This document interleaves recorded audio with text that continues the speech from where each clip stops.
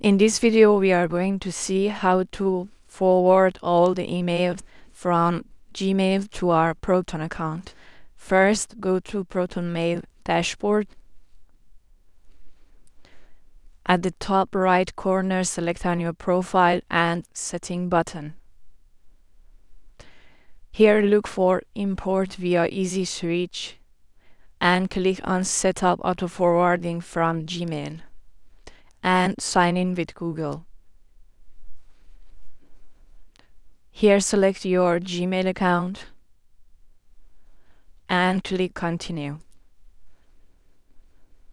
And continue again. It says forwarding will start soon. New email will appear in your inbox. That's it.